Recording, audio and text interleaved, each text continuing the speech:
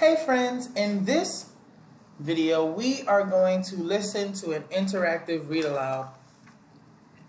And while we listen to this interactive read aloud, we're going to make sure that I'm going to make sure that I'm practicing the comprehension strategy of rereading. And that means that when I don't understand something or I don't know what happened, that means that I'm going to read it again to make sure I can figure out what is going on. So this story is called The Little Red Hen. And this is a fable. And a fable is a fiction story. That means it is not real. That teaches a lesson.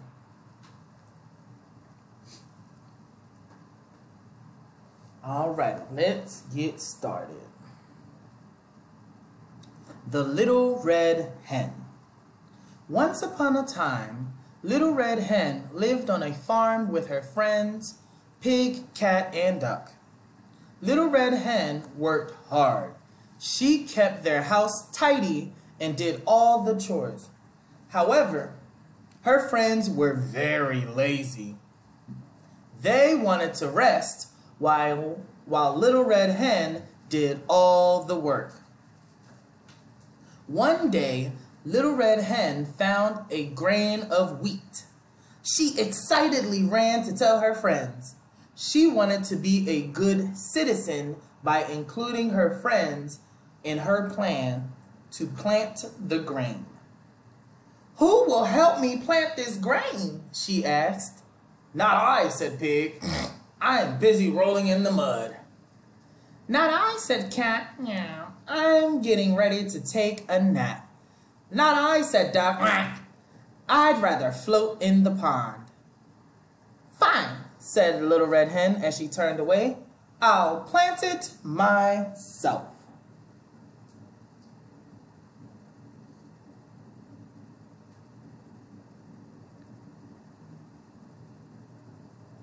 So it looks like Hen wants to plant some wheat, but no one wants to help her.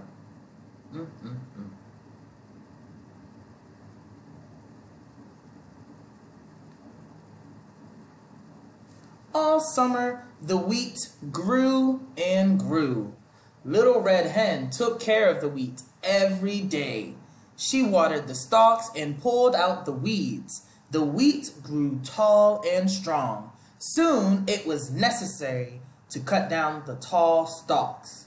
Then, Little Red Hen would bring the wheat to the miller to grind into flour. One morning, Little Red Hen approached her friends, who were enjoying the beautiful sunshine. "Who will help me cut the wheat?" she asked Pig, Cat, and Duck. "I will also need help carrying the wheat to the mill." "Not I," said Pig. "I want to cool off in the mud." "Not I," said Cat. "Nah, I'm still tired today."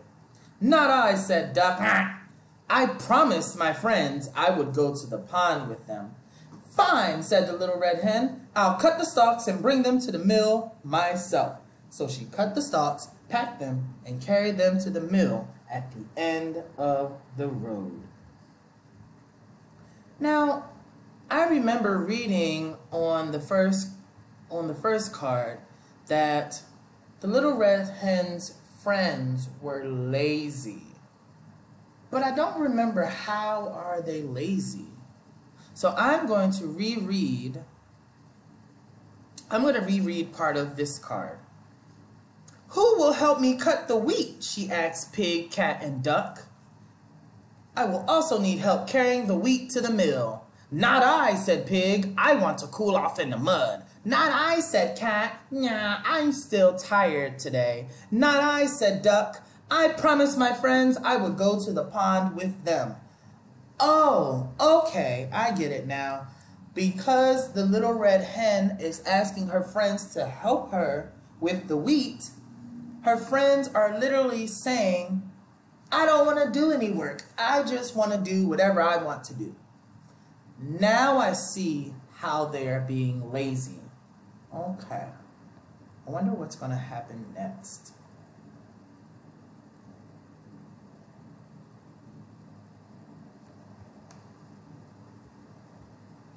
Soon the miller had sent the freshly ground flour to the Little Red Hen.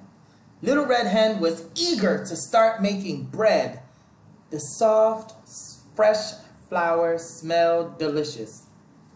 She couldn't wait to get started. Little Red Hen called to her friends, who were spending the afternoon outside. "Who would like to help me make bread from the flour in this bag?" she asked Pig, Cat, and Duck. But Little Red Hen's animal friends were not interested in helping her. Again, they sat lounging in the hot sun. "Not I," said Pig. "I am too busy baking in the sun." "Not I," said Cat. "I need my rest today." "Not I," said Duck. "Quack. I was just getting ready for another swim in the pond." Little Red Hen sighed. "Fine, I'll make the bread myself." So she hauled the sack of flour into the kitchen and began gathering the ingredients she would need to make the bread. Wait a minute. Where did the Little Red Hen get the flour from? I can't remember. So I'm going to go back and reread part of the previous card.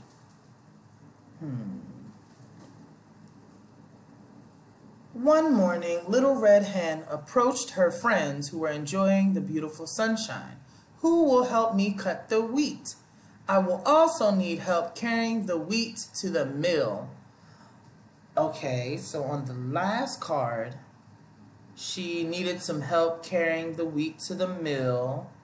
And I remember that her friends said, "Not I," because they are so lazy they didn't want to help her out. And then I'm going to reread some of this card that we're on now. Soon the miller had sent the freshly ground flour to the Little Red Hen.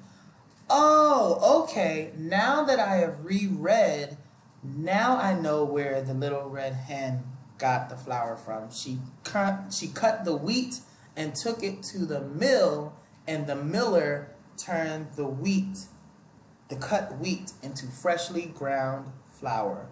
Okay, so now she's going to take this sack of flour into the kitchen and get the ingredients to make her bread.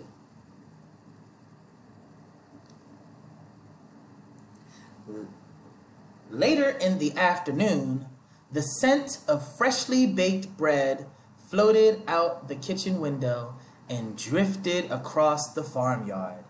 Pig, Cat, and Duck smelled the delicious bread and wandered to the farmhouse. When they looked in the kitchen window, they saw Little Red Hen sitting at the table. She was going to eat the bread without them.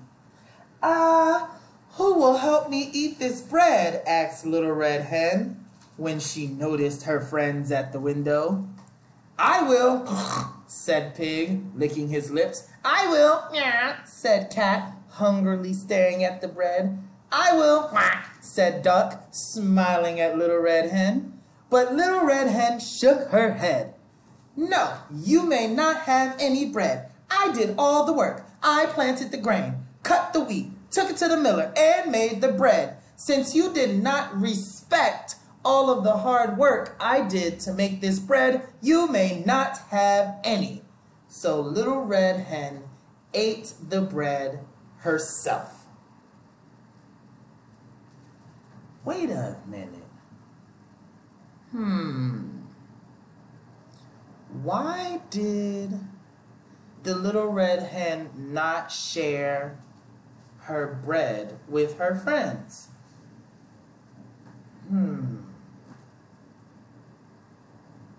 going to reread part of this card just to make sure I understand why. But the Little Red Hen shook her head. "No, you may not have any bread. I did all the work." Oh, okay. So now I understand. The little red hen is taking ownership of her bread, meaning that because she did all of the work and because she respected the hard work that went into making the bread, she wants to eat the bread for herself. Her friends were not helping her, and so since she did not have any help making the bread, she didn't want any help eating the bread. The end.